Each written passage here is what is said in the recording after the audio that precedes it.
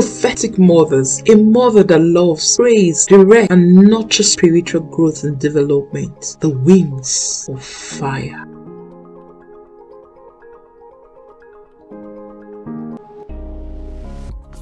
Hi guys, this is Prophetic Mothers, where your own very mother speak to you directly in words, in testimonies, in nurturing you up in your spiritual growth. The first we have on our list is our very beautiful Princess Naomi. Just listen to what she has to the Deeper Life Christian Ministry, named there as a child, and all those who were in that neighborhood where I was born at that time, they knew who I was. Because I could not, as a baby, when I started walking, I could not walk in a place or crawl in a place and you would not notice me somehow. So as I started to grow up, probably when I was about 9-10 years old, and I'm walking down from school, people would just meet me and say, "You must be Naomi." Yes, the face is still the same. And you may not know me. We know you. So it's always been like that. And then from my very first crusade, it was a huge success. The fame went about town. I believe God was doing it by himself. I'm quite reserved as a person. In between being an introvert and, well, it's in between the two. You can't say I'm an introvert and you cannot say that I'm an extrovert. So, but somehow everything I did gained attention. I believe God kept everything somehow in one package. So how I arrived at this destination where I am right now is being God, because one thing always just happens that would publicize me again. Everything I do is loud. I drink water, it's loud. I decide not to drink water, it is loud. So it's God. I believe this destiny chose me. This destination chose me. I have no doubt that there's a hand of the supernatural in everything that is happening to me. This cannot be ordinary. You cannot, no matter how much you chase clouds, if it's not chasing you, it's not going to happen. So I believe it's God doing it by himself. Exactly. Yes, a little bit of hard work, consistency, not a little bit, a lot of it. You have to be consistent. You have to know what you are doing. You have to be resilient, because there will be many bumps on the way. And there was a whole lot for me. But every time I kept on forging ahead, acting like I can't see the bumps, acting like there are no stones being thrown at me. I just keep moving. And there's this song that comes to my spirit all the time. Move on, don't be tired. Christ Jesus understand. It shall be well. Move on, don't be tired. Christ Jesus understands. It shall be well. That no matter what comes my way, from way back, since I was a child, I got to know the Lord at the age of 9.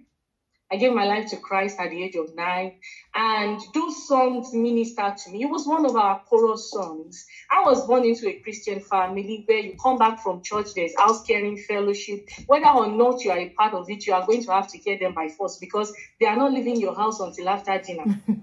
So we got to eat our dinner while they were in our house, and then they sing all these songs. So when I gave my life to Christ, the songs became very alive to me. So no matter what will come my way, I would remember, no matter what comes my way, my life is not mine. My life is hidden in Christ Jesus. It's about him. He's the driver. He drives through me. He walks through me. So those things keep me going. It's really been a tough journey for me. I don't look like what I go through most of the time. I don't know how it's like that. I just have this tender face. I can't make it hard. But in all, I can say behind this whole glitz and glam that people see every time they look at my picture, there's this serenity. There's this peace that you see, and it's the peace of God, because I've got joy like a river, joy like a river, Amen. Joy like a river in my soul. I've got joy like a river, joy like a river. Joy like a river in my soul. So it's about God. I think God picked me up very early and very quickly. He knew there were going to be many turns on the way, but he kept guiding. kept seeing me through every order. It's been really tough. Amen. It's been really tough. Amen. If I'm really going to be specific, I will say some, that you will wonder how is that even possible? Did this really happen to me? If it's about being looking at people up there, sometimes people up there wish that, if only if this cup can pass over me, if only I can be left alone and not threatened with all these things that come my way. I would start from the story of my birth, how I was born. For those who have medical knowledge, they will know what is called a blue baby.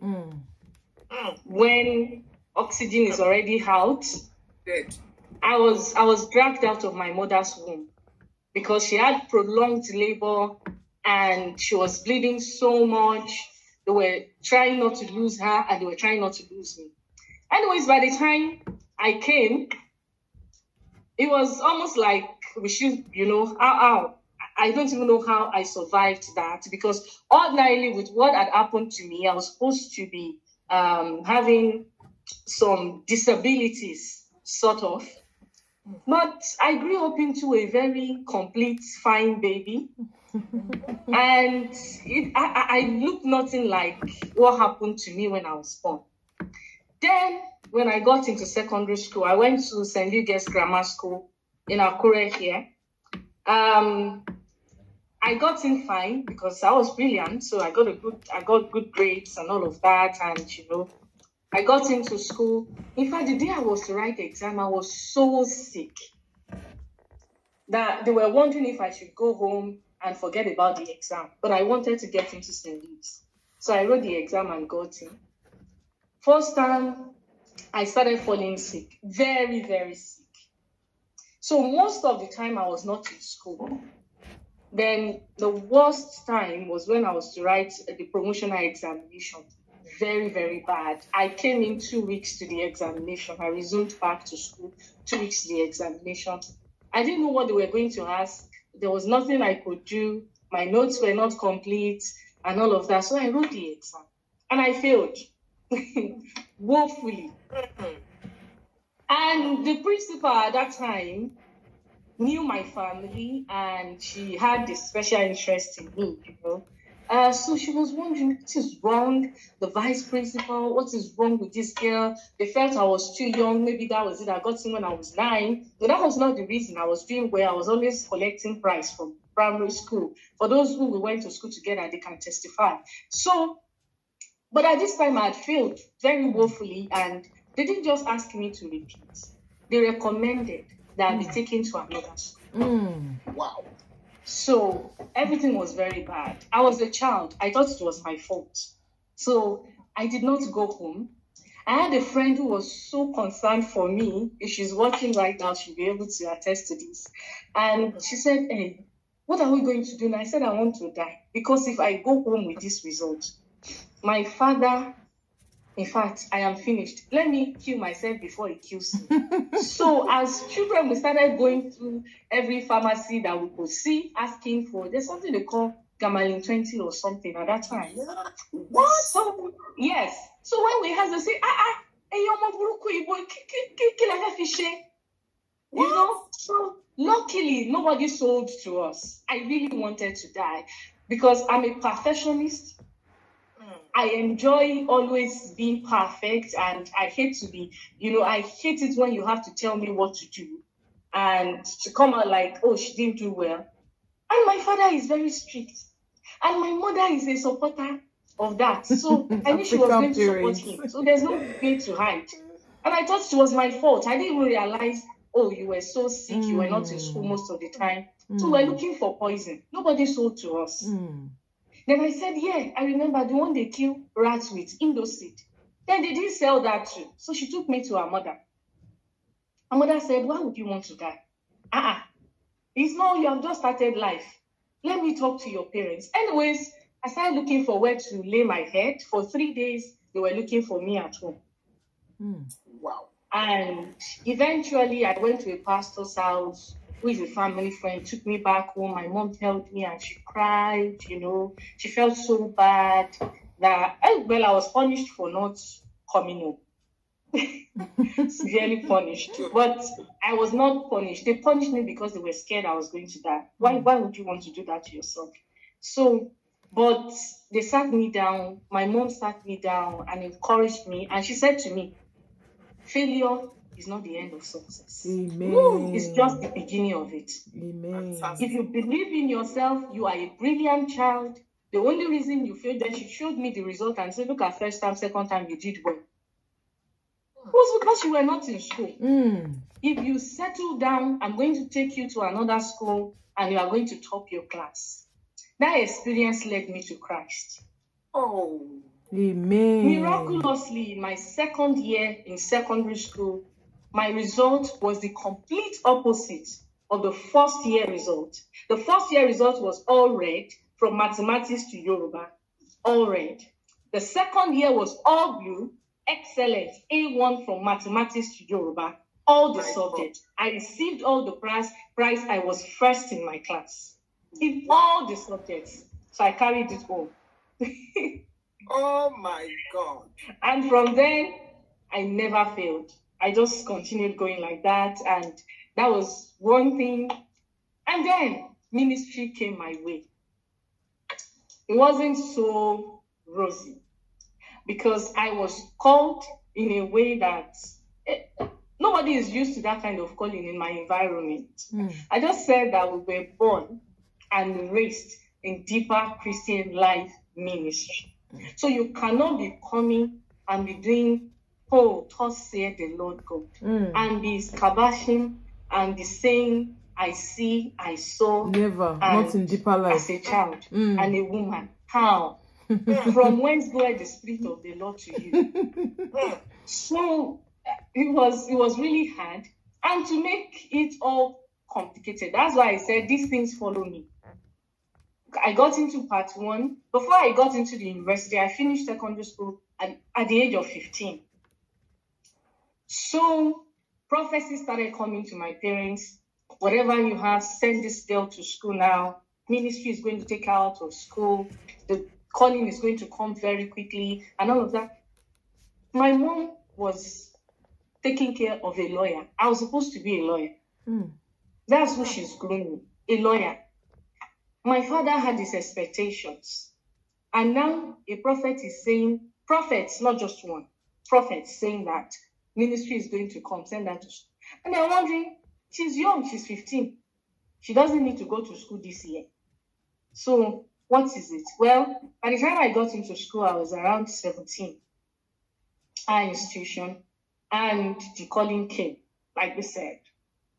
So it was weird that at that time, in fact, in this age and time, that anybody will say, God is calling me into ministry full time, and you are not dumb. You can read, you can write, you know what you are doing. Everybody said I was crazy. A pastor said it was a demonic spirit I was talking to. And everything was so hard. But my parents knew. In fact, my father knew. This was something they've always been told from the time I was born. But when I came to them initially, they felt, wait a minute, you cannot bring this to us right now. We are struggling. We have hopes. And you coming to say ministry.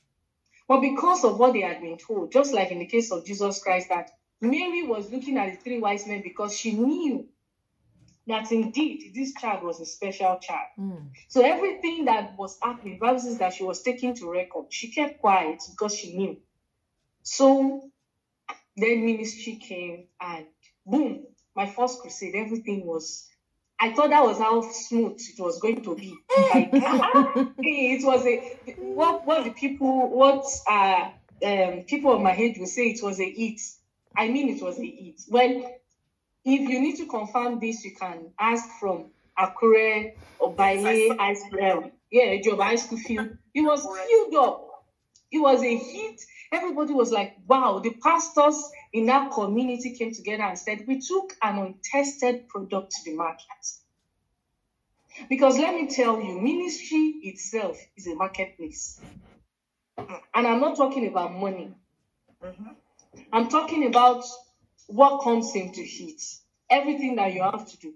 are you not going to talk about Jesus like you are actually marketing something and everything? So the gospel is you have to talk about Jesus in a way that people are going to understand this Jesus you are talking about. So they saw it and they were like, wow, let's go to the stadium, because it was a hit. But after the first crusade, then came the silence. Woo! Speed bump. Yes. Then I started experiencing what you will call competition, envy. I was a child, and all of the things were happening. You could call me a prophetess, you could call me an evangelist, you could call me, because I was seeing, I was hearing, lame were walking. God was raising the dead, he was doing everything, and I was preaching. So how? This little girl, everybody would leave our churches, and I didn't have that, my mind was not structured. My parents were ministers, they were zonal leaders in Deeper Christian Life Ministry, but they were not into ministry. And they were all I had. And God led me to a father in the Lord who was guiding me, but it was not, this is something I'm just coming into. I was not prepared for the things that will happen to me. So then the struggle. I did not know that you would need funds to do the things of God. That aspect, nobody informed me. I just felt like you want to preach, then people are going to automatically, it didn't work like that. It didn't happen like that. And I did not want to do things that was not pleasing unto God. Then, at the time I started, nobody would have seen me. I would have wanted to ask me out because I looked like a child. Maturity did not come in very quickly. So at 15, at 16, at 17, you would think I was just 13. So nobody was asking me out. Nobody cared. And then, I was just a child. So maturity came. And people started to notice me. Full package. She's pretty. Maybe we can, And nobody would take a female minister serious in our environment. I'm sure you understand, you are here. Yes. Understand. So, and to add insult to injury, I was now beautiful. So when I'm preaching, they are looking at me.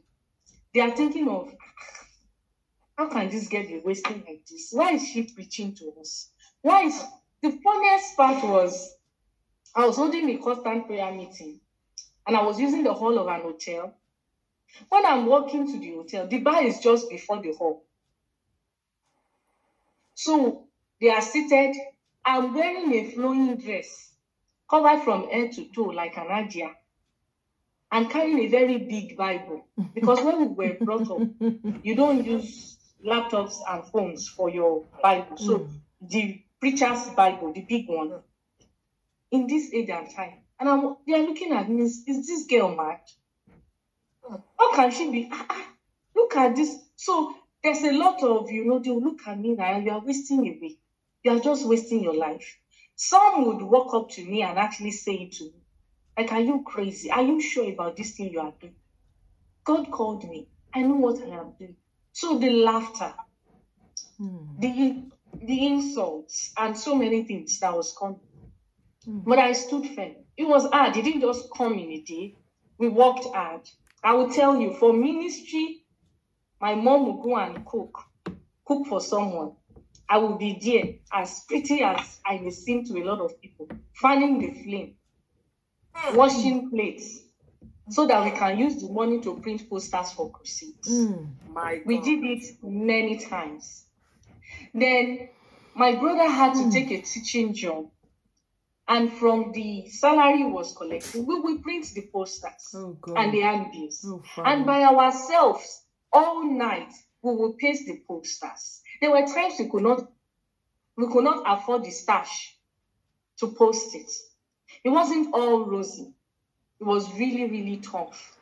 We worked hard. If I didn't want to work hard, then I will have to go through the short route, and I will have many bitter, bad stories today. But thank God, who owns Zion, that it was that part I knew, and we were working towards it. So here we are today. God did it by himself. The gift of a man, the Bible says, maketh room for him. Amen. Fame did not find me in the club. Fame did not find me on the laps of a man. Fame did not find me anywhere else. It found me doing the work of him that has sent me. I was diligently doing the work of God, and boom, it came.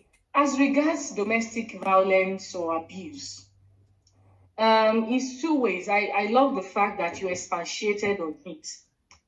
In Africa and in Nigeria especially, we believe that the only time you are abused is when somebody eats you. But it goes deeper than that. Whatever you are doing too much, and it's weighing down on the psychological fitness, the health of the other person, the total well-being of your partner, is an abuse.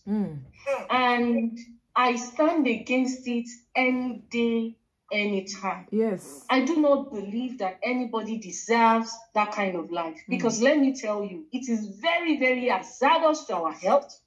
It's very hazardous to the sanity of our society. A lot of bitter women are products of abuse. A lot of bitter men are products of abuse. You can only exude what is being put into you. If you are constantly being put down by a man or a woman, whichever way, probably he's eating you or she's eating you, or talking down at you, or taking over your finance, or doing all sorts of things to put you down. When you are coming out, you are going to be acting in such a manner that people will know something is wrong with you. In your workplace, you will not deliver the way you should. You won't be a good part of our society.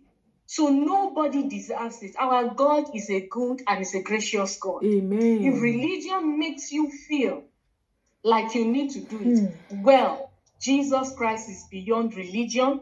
The Holy Spirit cuts across. God speaks to everybody. So don't you think that standing up for yourself and saying no to abuse is going to make God run away from you? No. Do you remember that when Moses stood up for his people, and eventually in the process, a murder was committed? That is how bad it was. Because he stood up against enslavement, against slavery, against abuse. He ran away. And I'm sure he was running away from everything and God himself. But God was following him quietly. As he was running into exile, God was following him. So I need you to know that God is with you. Come rain, sunshine. Don't you let anybody hold you down and say because you said no more, God is no longer with you. God is for all. God is a universal president. It's for everybody, black, white, green, all sorts of colors, all sorts of codes. He understands you. Mind you, let me remind you that Moses was learning magic. I've said this before and I'm going to say it again. All he knew was magic. That's all he knew. And then the God of Israel needed to speak to him because God understands that nobody deserves to die in abuse. And God went to him in the burning bush because that was the experience he knew about. And how was God going to get his attention? In the burning bush. God became his friend, his partner, gave him power, empowered him. He went back, delivered his people from abuse. See, Nigeria itself is going through abuse. There are certain things that should not be happening. So it's not just in the home. I sincerely and seriously stand against it. God sent Moses back. He withdrew his people from the hands of their slave masters, brought them out into a free land, and God was waiting for them.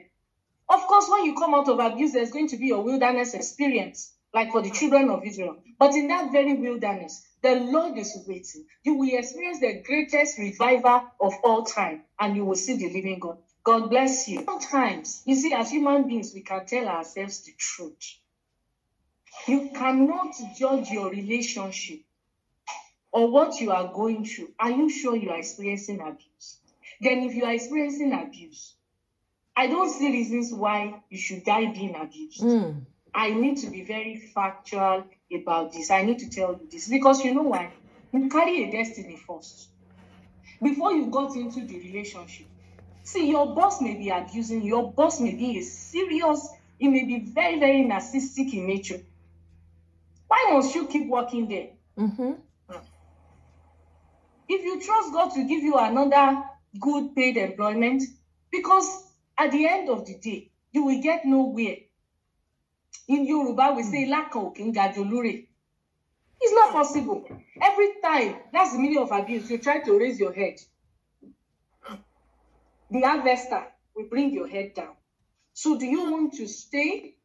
And when it gets to the peak of it, you will know. See, there is no, sometimes what we call abuse could be challenges. But you know when you are being abused, you are going to know. You'll be losing yourself. You will know this is not you anymore.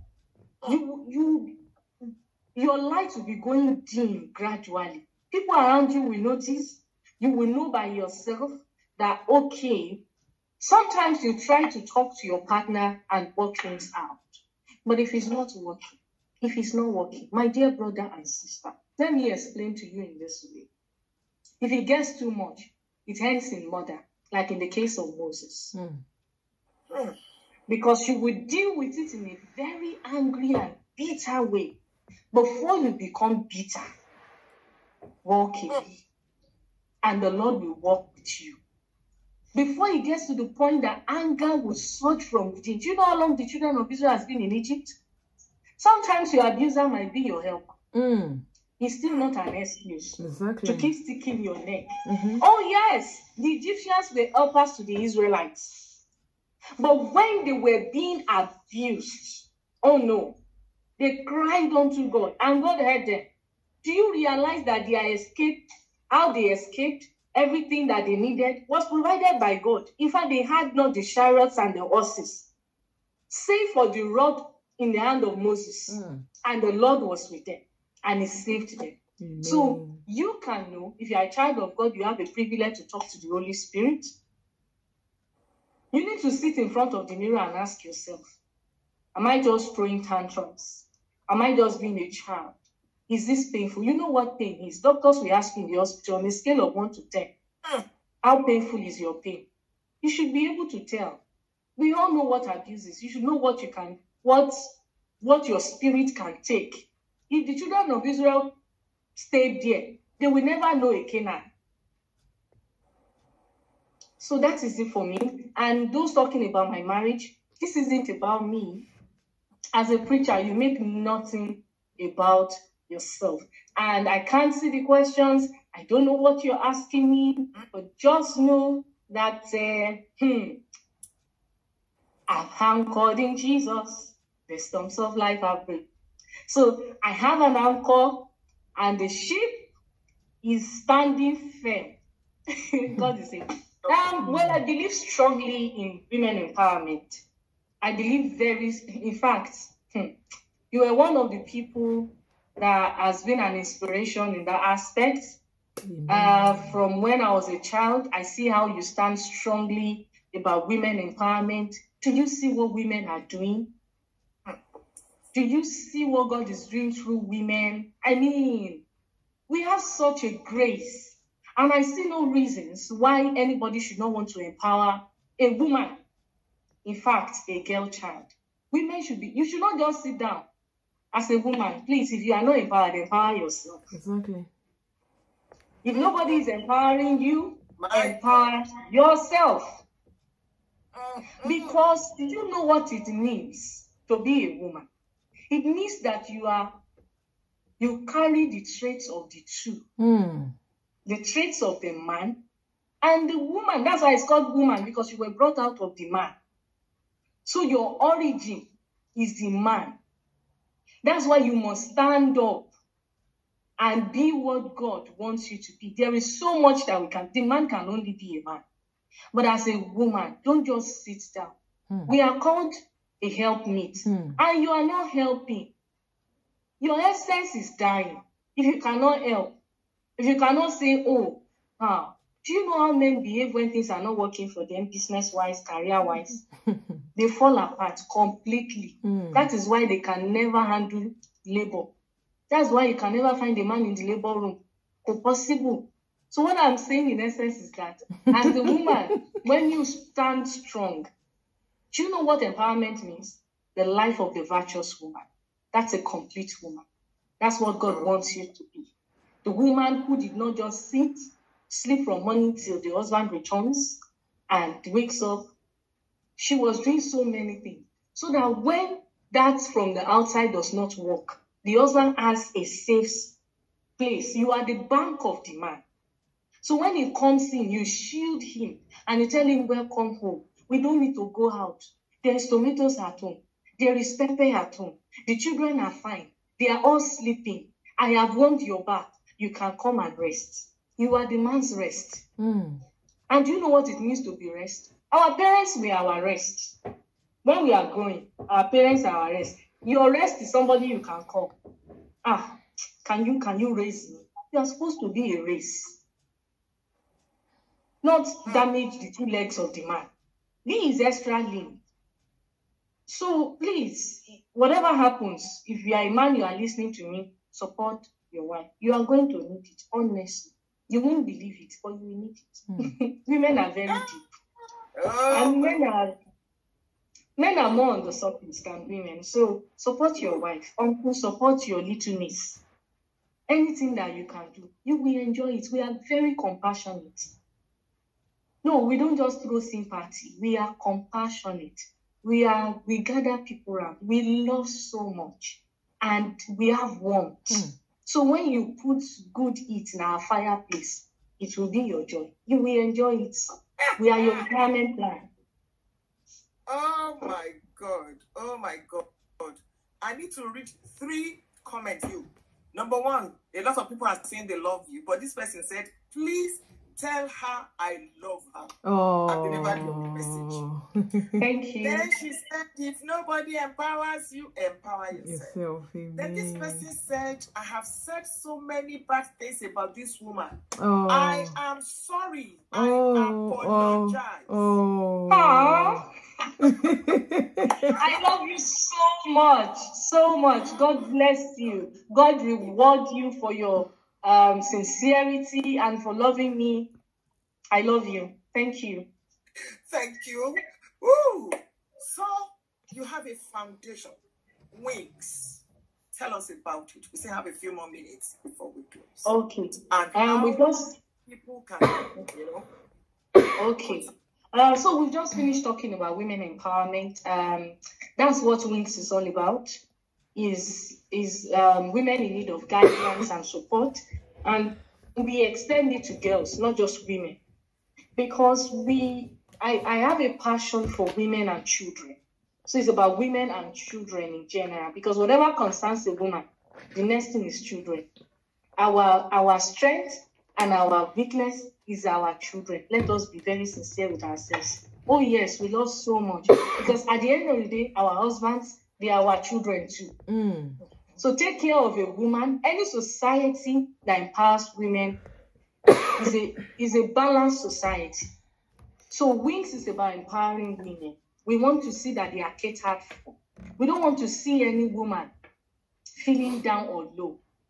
We offer counseling, we offer guidance, we offer money and to raise them in their businesses. Then we give them skills. We help them to learn a trade and all of that. We set up small businesses, and then some women, so many things that we do. If you go on our website, and I wish I could release that now, but it's not in my head. But go on my Facebook and my Instagram, then on YouTube.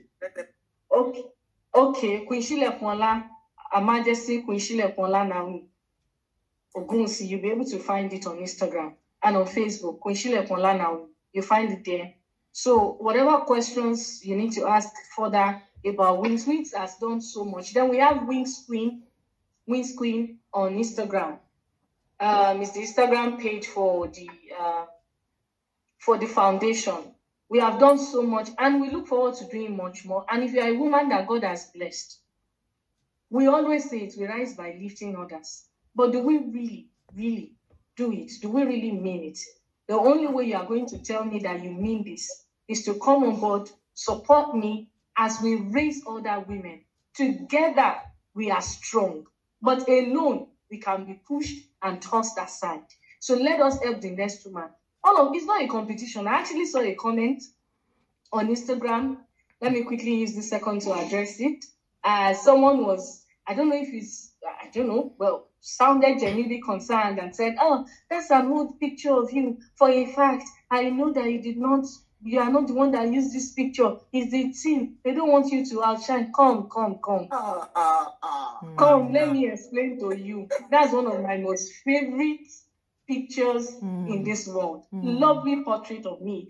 And we are not in any competition. You understand? We are not in any competition, especially because we respect those who have gone ahead of us. And when we do, we get a lot of lasho,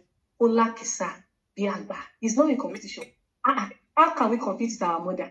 And a mother does not feel like competing with her child. We are in love. That's what it is. So there's no competition. God bless you.